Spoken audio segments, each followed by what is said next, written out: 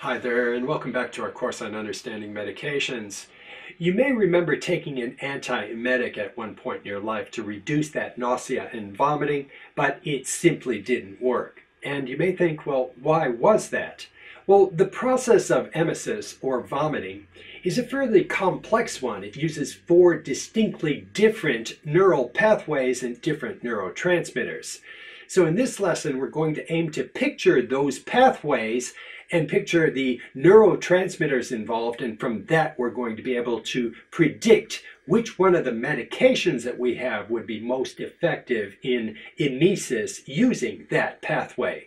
So first, let's overview each one of the pathways, and then I'll give you a little bit more details about the neurotransmitters and also the medications that are most effective.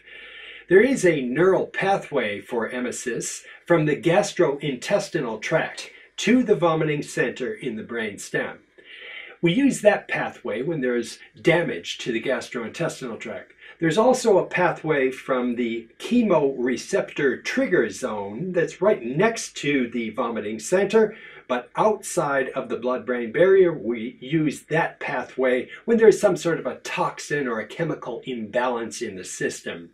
And there's also a pathway that goes from the vestibular area, or in other words, the inner ear, to the vomiting center, and that is of course going to be important for motion sickness. And finally, there's a pathway that goes directly from the cerebral cortex, the higher brain center, to the vomiting center, and that one is the one that is involved in really emotional types of vomiting.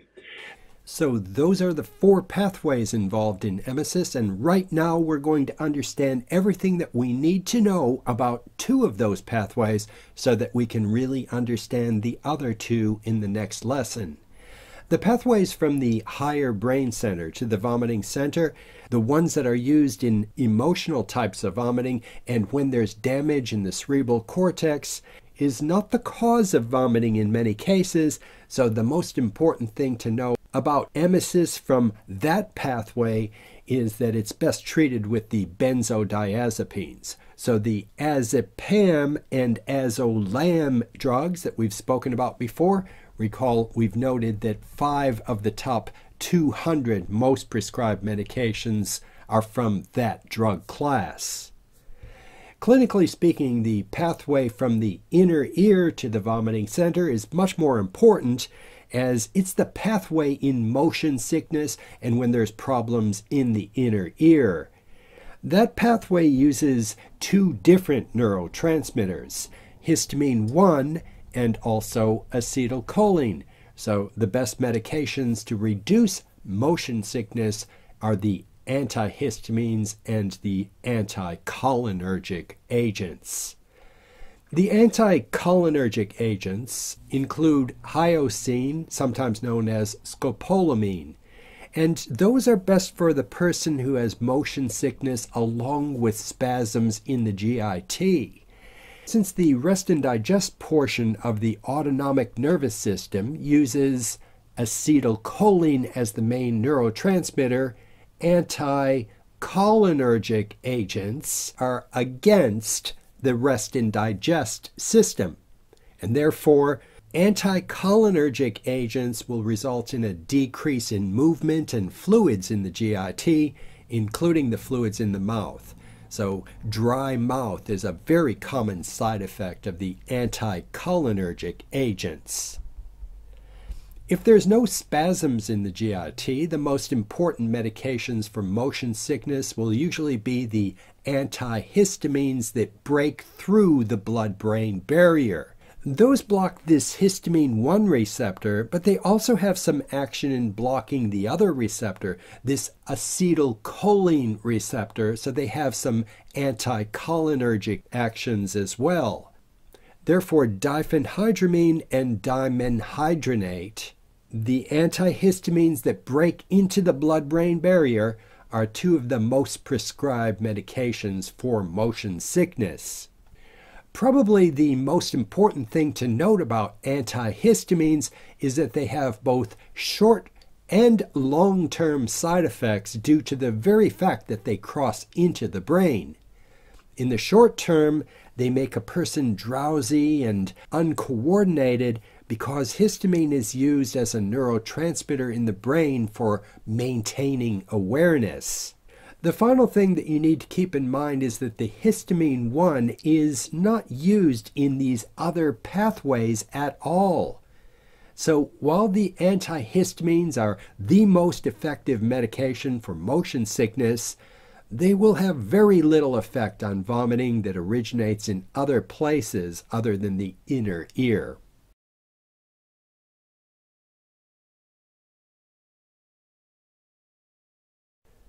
We've just learned that the pathway for motion sickness involves just two neurotransmitters, histamine 1 and acetylcholine.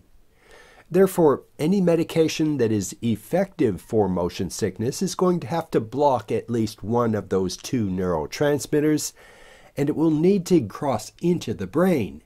So let's take a scenario. You've invited 3 friends to a fishing trip, and all 3 came with a problem.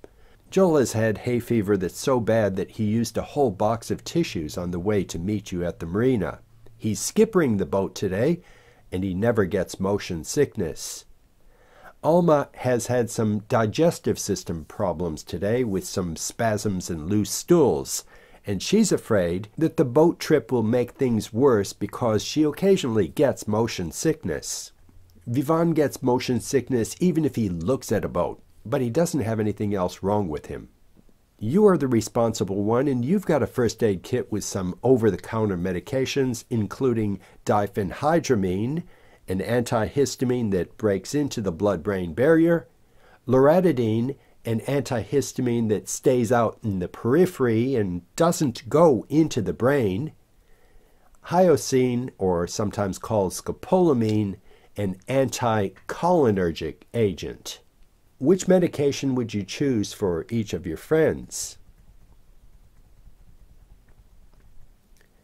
And you were correct if you had said that Joel, your friend with the allergies who never becomes seasick, should get the loratadine.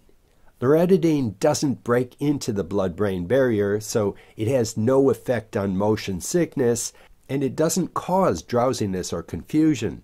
The diphenhydramine would have worked well for Joel, but it would have been contraindicated since he's skippering the boat today. So the choice of a non-drowsy relief for allergies is a prudent one. You would have also made the best choice if you had given Alma the hyoscine, sometimes called scopolamine. Alma had an overactive digestive system before she got to the boat, and she was worried that the motion of the boat could make it worse. In this case, hyoscine will act in 2 ways.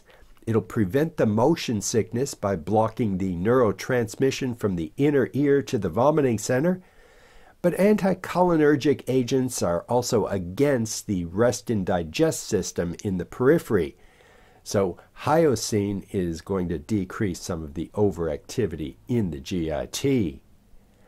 And finally, Vivan gets motion sickness quite easily. So you would have been correct if you gave him diphenhydramine about an hour before the trip started. He may get a bit drowsy, but since he's not the one skippering the boat, there shouldn't be a problem. Hope you have a good time.